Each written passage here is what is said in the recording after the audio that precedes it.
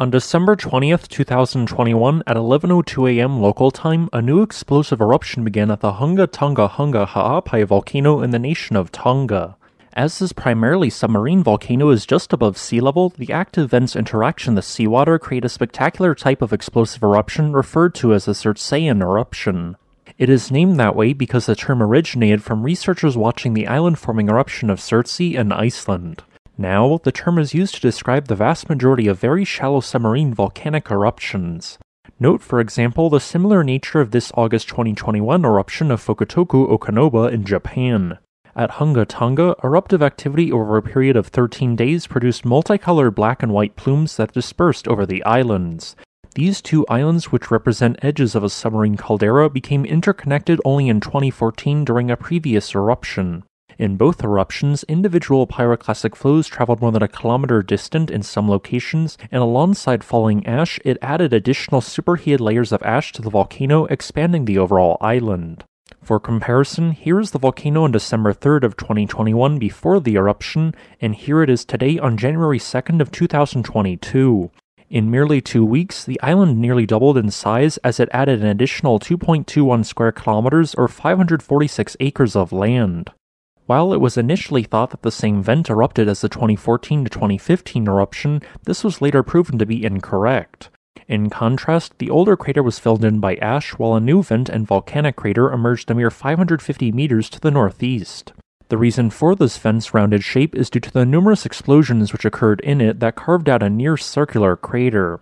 Over the recorded history of this volcano, no single vent has erupted twice, and this eruption continued that trend, bringing the total number of known vents to 5.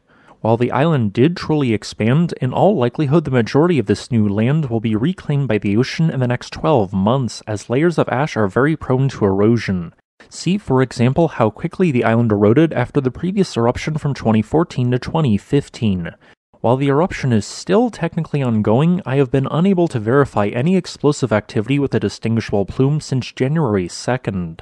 Sulfur dioxide emissions have also decreased, meaning that the eruption may truly have ended. While earlier plumes of ash traveled high enough into the atmosphere to disrupt regional air traffic, in the last few days this has not occurred. With this being said, eruptive activity could resume again at any time, so I recommend that airlines stay at least 50 kilometers away from the volcano, if not further. Although eruptive activity is seemingly ended, there was an interesting large earthquake to the west of the volcano on January 4th. It registered as a magnitude 5.0 and occurred deep in the upper mantle.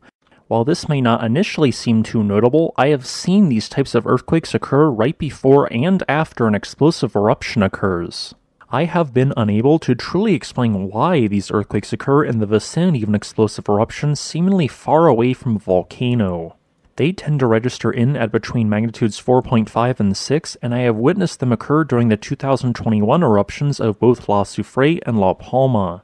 It could simply be a coincidence, but I thought this was noteworthy. In summary, while the eruption has indeed paused and possibly ended, it could resume at any moment, so please avoid the vicinity around Hunga Tonga-Hunga Ha'apai. Thanks for watching. If you would like to request a specific topic, please leave a comment below. Additionally, I would like to thank my new patron Destiny for supporting this channel.